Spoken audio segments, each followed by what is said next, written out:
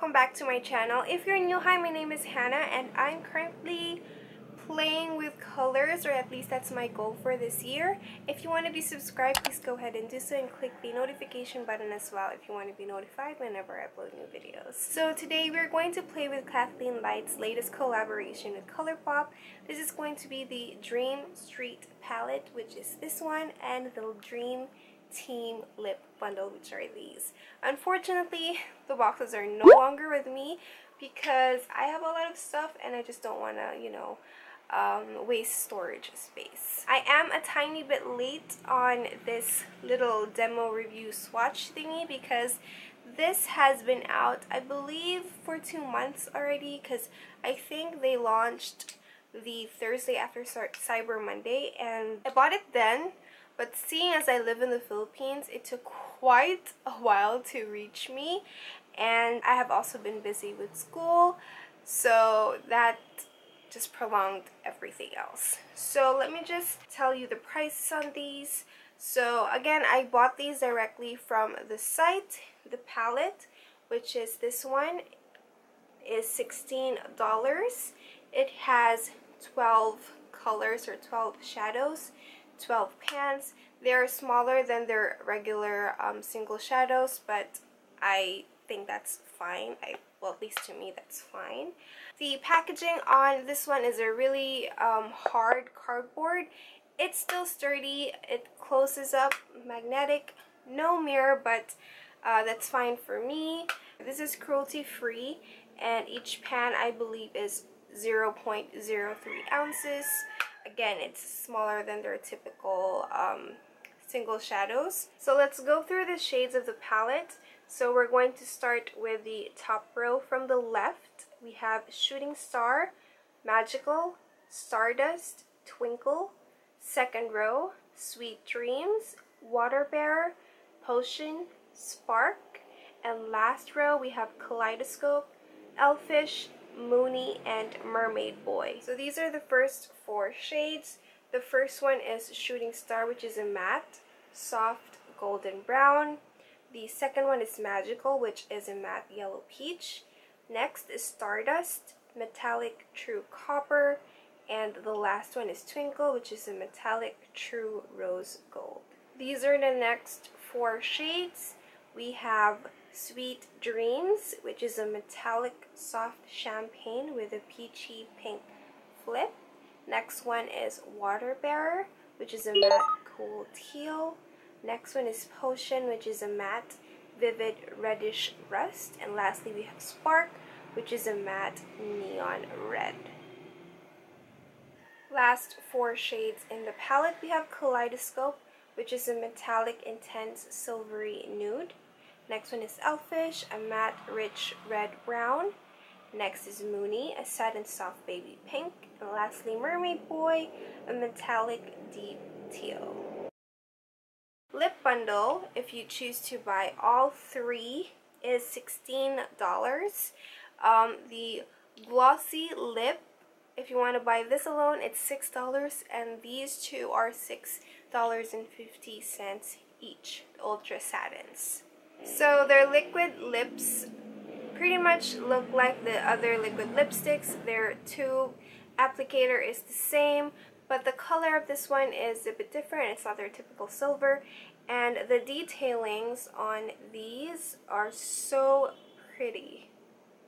And I don't know, I just really love them. The liquid lips are at 0.11 ounces. Yep, they're the same for all 3. The Glossy is in the shade Moonchild. The 2 satins, the first one is Dreamy, and the second one is, I don't know if I am going to say this right, I believe it's Rêver. So yeah, I'm not French. So we're now moving on to the lip swatches, and I apologize in advance because my lips are very dry and cracked right now.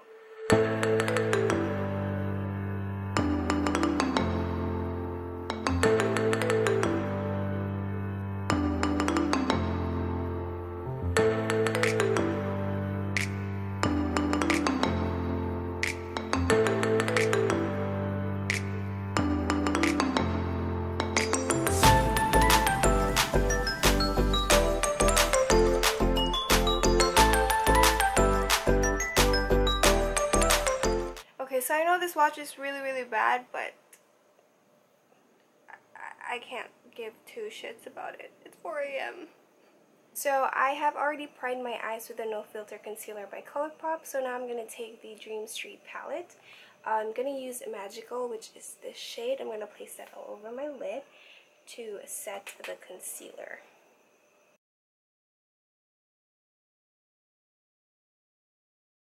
With a smaller brush, I'm going to use the shade Shooting Star.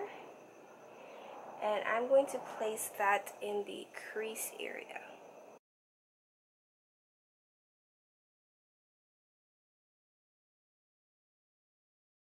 So now I'm going to take Potion and Shooting Star. I'm also going to place that in the crease area. So I'm going to pack that on. I'm also taking it a bit above the crease area, so just above the socket as well. And when I'm happy with the placement, I'm going to start blending in circular motions. Then I'm going to go back with Magical again, just to blend out the top part.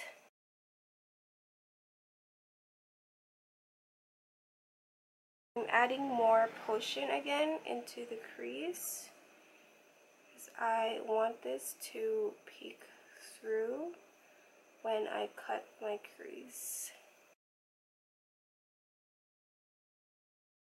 And then going in with the brush I used for Magical, but I didn't add more of the shadow. I just used this brush to blend the edges out.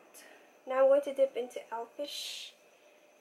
I will be placing that at the outer corner. So I'm just going to pat that here.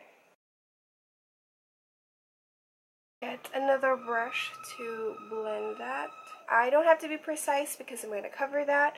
I'm going to take Water Bearer here, and I'm going to place that on top of Elfish. So I'm just patting that on for now. There's a lot of fallout, you can see, because it is very, very pigmented. So I'm not blending it as of the moment. And I'm also going to add in the inner corner. So I'm just going to take some concealer and place it at the back of my hand, and I'm going to use this tiny, tiny brush and place this at the top first. So when I'm looking straight, I can't see the concealer yet, so like it's just barely peeking through. So I'm going to place that a bit higher, and then I'm just going to bring the concealer down like so, so that's down the middle, and then at the side I'm just going to drag it a bit, but I'm not going to do like a straight up cut crease in the middle, like a straight up halo. I'm going to do it like a triangle. It looks crazy, huh? Tiny bit. I ain't gonna lie, it still looks crazy. Now we're going to take Kaleidoscope, which is this shade. So I'm taking the shade Kaleidoscope right here, and I'm going to pack that on top of the concealer that we placed earlier.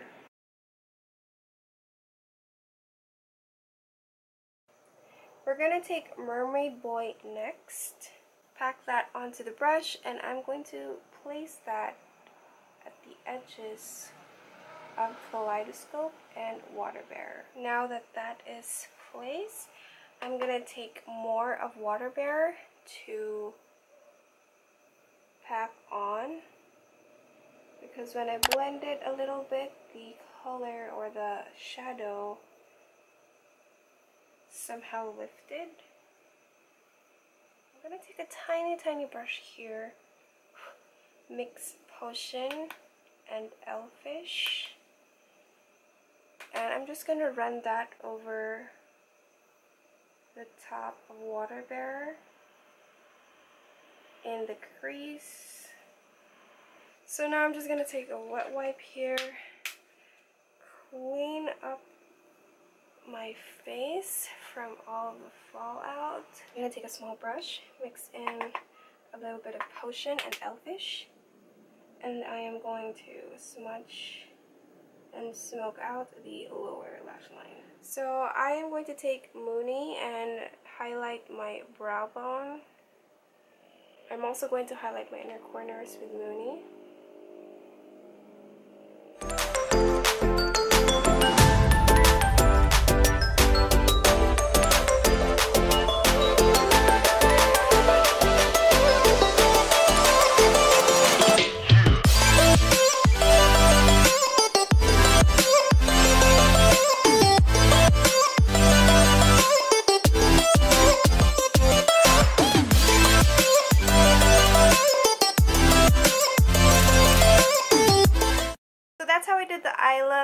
And I just used the lip gloss, nothing underneath. So let's talk about the lip bundle. The most surprising one was the lip gloss, because I feel like I can pull it off. It is a bit nude, but if I just put a little lipstick or lip liner underneath, I could definitely pull it off, but I thought I wouldn't be able to. I don't know if it's Rêver, but Rêver, I kind of knew that I wouldn't be able to use it or pull it off unless it's some sort of specific look that I'm going for. I feel that it's too neon and bright on my skin tone, or at least I'm just not used to these type of colors on me.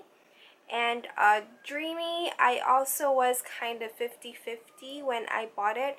I wasn't sure if it's going to lean towards 951, which is now one of my current favorites. But I feel like it's also a bit pulling neon a tiny bit, if I'm not mistaken. So this one maybe I'll just use sparingly. If you feel like these are the colors for you, then go for it. But if you're like me, who is a bit more morena and doesn't really like bright colors on her skin, then I would just say skip out on this. Maybe just take the lip gloss if you really want to try the products, or if you just want to support Kathleen and ColourPop. As for the eyeshadow palettes, again, oh my god, I really love the packaging. The names of the shades are at the back as well, if I haven't mentioned that. To me, the colors that really bring you in are Water Bearer and Mermaid Boy, so which is definitely why I chose this type of eye look for this video. Good morning na daw, sabi ng mga manok. I hear ya. Malapit ako matapos. I hear ya. Anyway, so for me, it is such a good palette. The colors or the shadows here, I don't know if they did improve the formula. People keep on saying that they have, but I really do feel like they are very easy to blend. The other shadows were easy to blend already, so for these to be easier to blend is very good. So I am pretty happy with that. The shades that I had a problem with were Mermaid Boy and Elfish. Mermaid Boy was very powdery. I believe the rest are powdery already because of, I guess, just how pigmented it is. But Mermaid Boy admittedly is more powdery than the rest. It actually already shows a tiny bit of a dent, if you can see that. I'm not sure if it's picking up, but it does show a bit of dent, maybe because of how just hard I went in there, because I really needed to pack on the colors.